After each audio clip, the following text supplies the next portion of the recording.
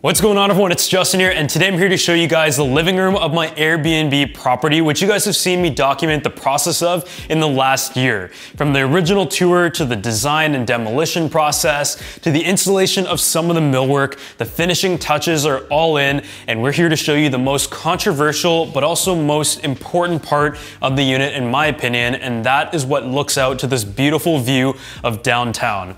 And being a 2-bedroom unit, that was one of the reasons why I really wanted this place, because it was also in a zoning that allowed for Airbnb. But on top of that, it had one trademark feature that I always like to have in an investment property, and that is the fact that it has this huge panoramic view of the corner unit throughout downtown. And you can look over to like the Olympic Mountains, you can see the intersection of downtown, and the bedrooms are located on a side that is sunrise and the other is sunset. So you really do get the best of both worlds. But it is like a very bright unit, and having this circular kind of living room did raise a few questions as to what I was going to do here.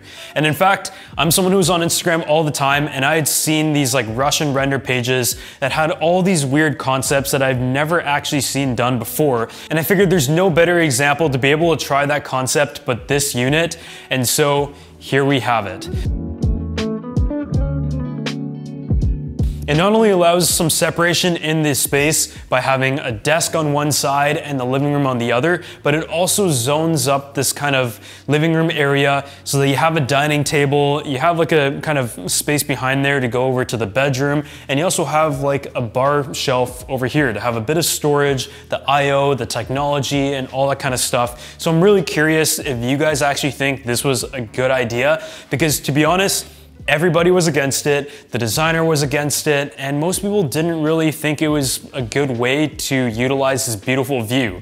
But after it all was put together, I've got quite a few messages saying that it actually turned out quite nice, and I have to say it turned out better than expected as well. With Airbnb properties, I really want to try to push the limits just a little bit of some crazy ideas, see if they're good ones, and who knows, some of them carry over to the properties that I'm living in or using as an office, whereas others are strictly for Airbnbs, and that is it. So when it comes to the media wall itself, it uses the rounded slatted millwork material that is also used in the kitchen, and it ties in with the island. This is the material from Elmwood, which is like a light walnut color. And the reason why I love using wood tones so much is because depending on the light, it really does shift towards that. So sometimes it might have more of like a moody tone, and in today's case, the sun just bounces right off it and it just has a bit of character. And I feel like with the wood floors and everything and the warmer feel of this unit, it does go quite well together. And some of the other touches include a bit of a sill on the bottom, so you can have a game console or something, and that is the Phoenix gray material that is also found to panel up the fridge and as an accent color in the actual kitchen. In terms of the actual tech though, you guys might know the Samsung Frame TV has actually been around for many years now. But I'd say, especially in the interior design space, it didn't really become very, very popular until the last year or two. Some people love their TVs. In my case, I love to have a 77, 83-inch TV. But for others, having a TV in the middle of the space is just not the best way to present your living room.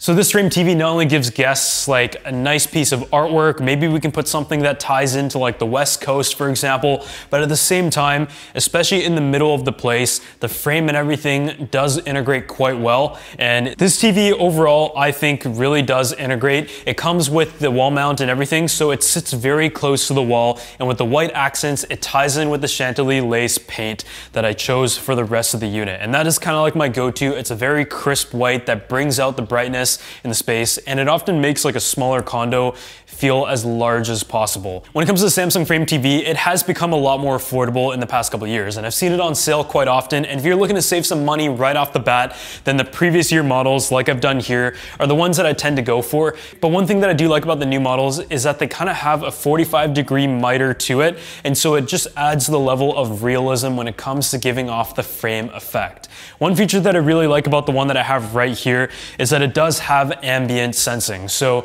you can set it in terms of its sensitivity level, and if you're not in the room for a certain amount of time, it will turn off to save power and also the longevity of the actual display. But when you are in the unit and it senses that it's like the daytime and stuff, then it'll display a piece of art. So it always gives you the effect that it is just a piece of art in your room. So when it comes to the other units in this building that have the exact same layout, and when I stopped by for the showing, I noticed that everybody had their TV in the corner cove like this. And it is like a very awkward corner where you either have like a bit of a weird glass TV stand that is rounded and you can't really fit a large TV, but with the kind of spanning living room, you can fit a pretty large couch. And I just felt like it didn't make much sense. And although there are a few options, as you guys might have seen me do before this media wall was up, I feel like the best use of this corner was to have a bit of a bar and display shelf set up. There isn't really much room in this unit for like a ton of display areas for like photos and some props, and so having a corner like this and giving you the layers is just a way to be able to entertain, because I feel like at the end of the day, if you have a downtown unit that has a great view, you want to have people over to enjoy a meal, enjoy a drink and stuff like that. So these are actually matching shelves to the entire walnut millwork setup, and I just have like some props here for now. Honestly, I didn't really know what to put on it yet, but even having like a power outlet where you can have your home speakers, maybe charge your phone, laptop, or anything like that. Obviously you can do whatever you want, but down here, it is the cabinet setup where I'm actually going to have stuff like the router, and we can kind of customize the shelves here and just have different supplies, and all of the TV systems and all that are down there, because one option if you want to set up cable TV is to actually have a wireless box and the receiver inside the wall here, and so you don't actually have to have any wires or coax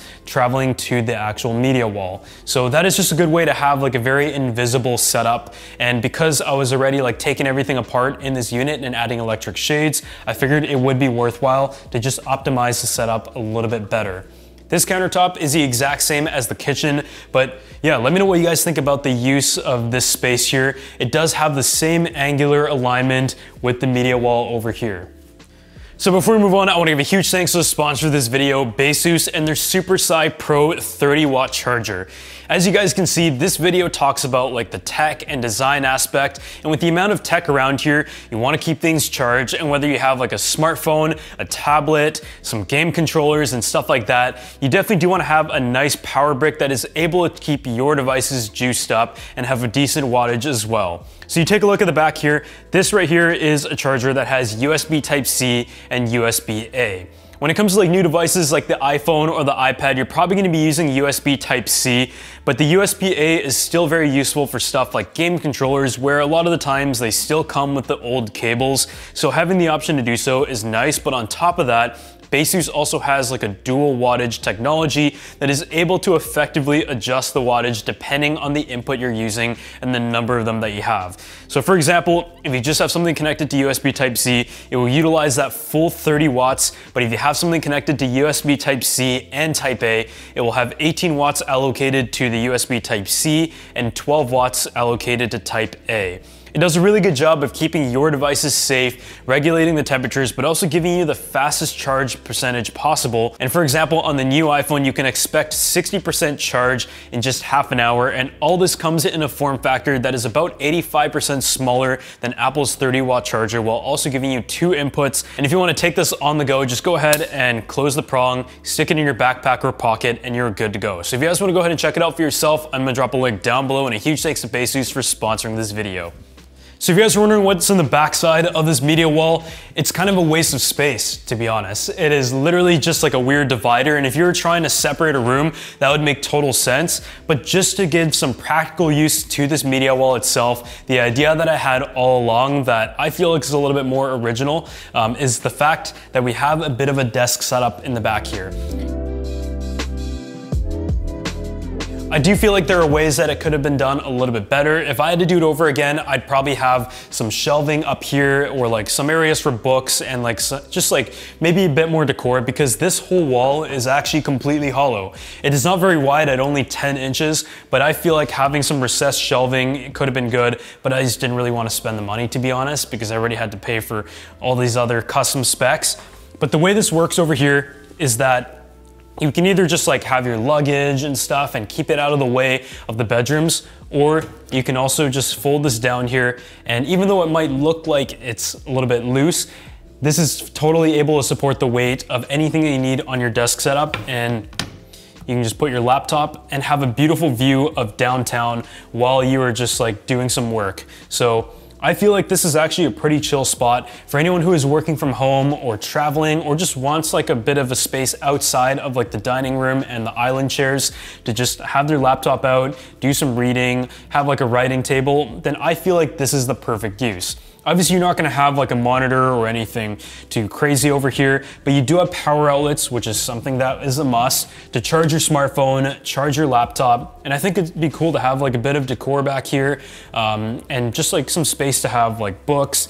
Maybe I'll line this up with like some leather just to protect the surface a little bit and give you something a little bit softer to work with. But other than that, I feel like this was kind of a good use of the space here, and it just gives someone their own area, and there's plenty of room to have like a real office chair, but in this case we just have a dining chair. So right below the desk itself, here's where all the I/O for the actual TV and anything else is. So there's a bit of shelving there, you can have some accessories, and at the same time you can also have your TV receiver and everything.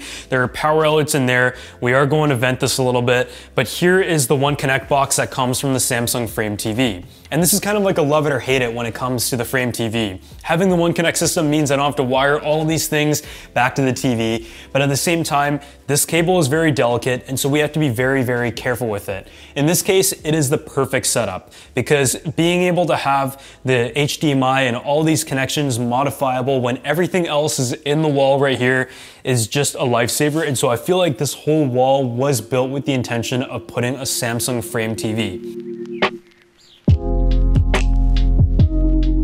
So just to the left of the living room, I had a few ideas in this area. There were simple ones, there were crazy ones, kind of like the media wall, but being an Airbnb unit, I already felt like I kind of put in too much stuff that I wouldn't really want to spend money on if I wasn't living in it. And so some of the ideas included some wainscoting on this side, maybe building like a nice breakfast nook with like benches that go around and just a small table here, and not trying to interfere with like the traffic of the general flow of the space. But the easiest option, and honestly the most economical that I'm very happy with actually, is this table right here.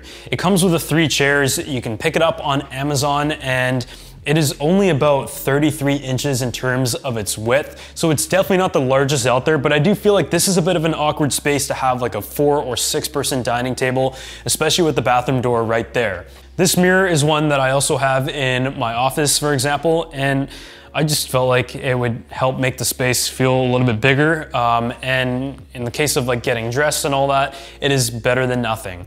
I did think of putting like a big calendar, like a Slatted calendar on this wall. I went and purchased one, but honestly, after opening it up and trying to see how it actually looked, it just like didn't really belong here. So for now, there's no art on this wall, but yeah, this is just like a bit of a dining table. You have a great view of the TV from here, looking out to the unit and everything. So if you guys are looking for an easy solution, then go on Amazon, look up like an Eames replica, and you can find all different sorts of sizes for the table. And here's just like a fake IKEA plant.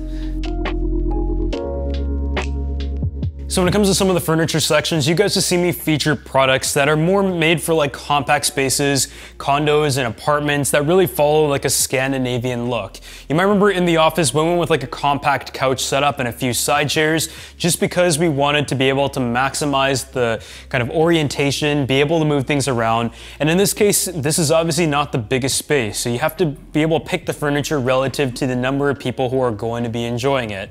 So this right here, I feel like has the perfect balance from Rove Concepts. It is called the Dresden, and it not only has a bit of storage on the front here, but at the same time, there's a bit of a table if you want to have some food, books, and that kind of stuff. And I decided not to put a coffee table. That would have just taken up too much room right around this area. And if it's something that you feel like could fit in here, I think it would still go very well. But just because of how narrow the area is, I think this couch is very, very comfortable, and it has like a nice fabric finish to it that also looks great with all that natural light, very clean and neutral. And with like the rigid back setup, it kind of separates the area between the main bedroom entrance and the rest of the unit, because everything everything is a little bit like tightly compacted together due to it being a bit of an oddly shaped condo orientation, which is why I liked it so much.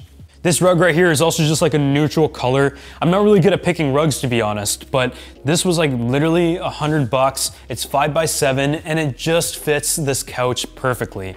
It goes with the color of the sill and the accent color, but just a shag rug is really good for, I feel like, Airbnbs because it doesn't really show that much dirt at all. Obviously, we're going to clean it in between every guest, but it doesn't really like pill up, it doesn't shed, and in general, as a low maintenance item, I hope this was a good choice. I do hope it's like pretty low maintenance, but generally speaking, I would say this couch turned out really nice. The walnut goes together as like a mid-tone accent with the actual slat wall, and the floors are just a little bit lighter. And I did have my worries about mixing the floor colors together. Honestly, when the first few floor pieces went in, I thought it looked absolutely awful, and I wasn't sure if I should just like put the brakes on that before they continue installing them. But the end result of mixing a few wood tones together did turn out quite nice, but I do recommend anyone who is like renovating their place to at least compare the samples together with the stone selection before you proceed with a full order. So when it comes to the shade system and how we integrated this media wall and the power and all that kind of stuff, when it came to actually like redoing this area, there was originally 10 individual blinds. And honestly, that was the first thing that I wanted to get rid of, those aluminum blinds that you see all the time. Just having shades is a lot cleaner. But I also figured because there were so many individual windows, it would be nice to combine them as well. And so I ended up having 4 different shades in total instead of 10. And that was one of my favorite features right off the bat. In terms of like the tech aspect, I didn't want to go too crazy because this is an Airbnb, but we ended up going with a system that allows all of these main shades to be controlled with the touch of a remote, and on top of that, also have smartphone control as well. So here are just the 4 different individual settings. You can also change all of them at the same time.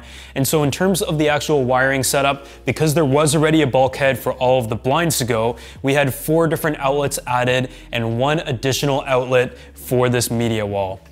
Before we talk about that though, I'm gonna show you guys how this remote works. So I just go ahead and press that. All these shades come down at a really nice speed, and this is easily one of the best choices.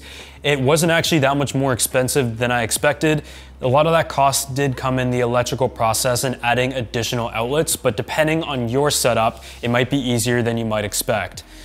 So yeah, as you can see, that is how this works. And the power actually goes from the bulkhead itself through the media wall, and that is allowed to have outlets for both the TV and the desk setup without having any visible wires. If you're in a condo, for example, and you have drop ceilings already, that's like a very good use of the space, and the actual media wall size matches in line with the actual drop ceiling to the window with all of the nice can lights. So at night, there's like a very nice like glow from all these replaced LEDs, which are pretty inexpensive, to just give off like the perfect futuristic looking experience of the media room. In terms of the actual like baseboard heaters, I live in Canada, so it does get a little bit cold, and although heat was kind of my biggest concern about this unit without any air conditioning, the baseboards used to be scattered all the way throughout. There was like 5 of them, and it just didn't look very good. They were like the old aluminum baseboards, but there wasn't really any choice but to replace them with baseboard heaters once again.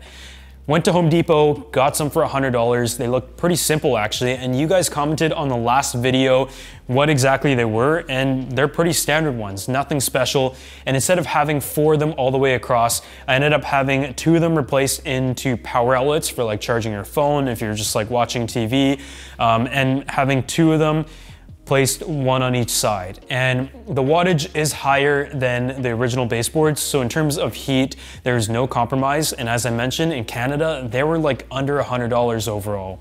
I feel like this was like a pretty good risk in terms of a crazy idea. If you guys have any other crazy ideas that you think I should try in the future, whether it is on my properties or on somebody else's, make sure you let me know in the comment section below. Thank you so much for watching this video, and I'll see you all in the next one.